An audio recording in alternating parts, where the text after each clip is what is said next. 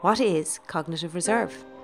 We all know people who are really resilient, people who keep on keeping on no matter what life throws at them. Well, our brain has the capacity for resilience too, provided we give it a helping hand by living a brain-healthy lifestyle.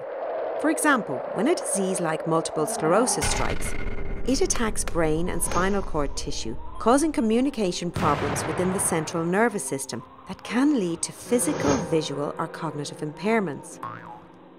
We know that some people with multiple sclerosis can tolerate more disease pathology than others while still retaining cognitive function. Scientists believe that their resilience in the face of disease pathology is linked to certain life exposures. Here's how they think it works. The brain has an inbuilt but finite resource called neurological reserve. This reserve allows the brain to retain function by reorganizing itself to compensate for brain atrophy and lesions. It reroutes communication pathways to avoid damaged areas and adapts undamaged areas to take on functions of areas affected by disease. This really is pretty fantastic, but unfortunately, it just can't keep pace with disease activity.